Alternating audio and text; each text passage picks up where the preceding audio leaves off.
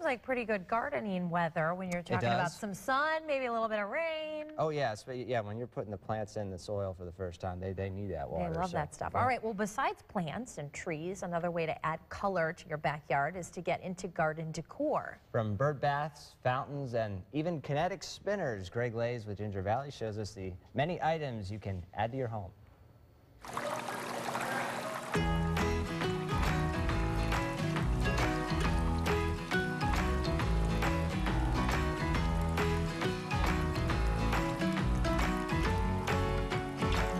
Greg Leyes here in our garden decor department. You know, this time of year when most of us have got our plantings done, but we just want something to make our yards pop, you know, that's where garden decor comes in. Look at these peace poles. Very interesting peace poles. Very easy to install.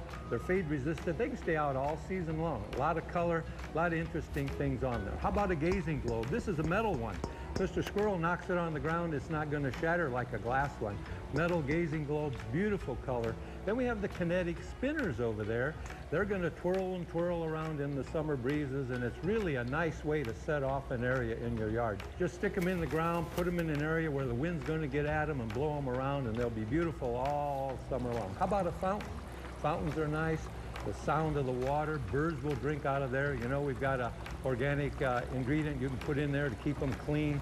So fountains give you that nice, peaceful sound. Then we have garden stakes. Look at all these garden stakes. They're just all sorts of garden stakes. Anything you can imagine. Some of these are solar. They absorb the energy during the day and glow at night.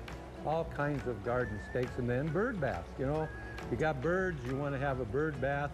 These are glazed clay, so they're not going to be hard to clean. Very nice colors, all sorts of beautiful colors. So this garden decor is what you're going to need to put in an area of your garden, your yard, where you want to really pop some color and create some interest. So for Ginger Valley, this is Greg Leyes.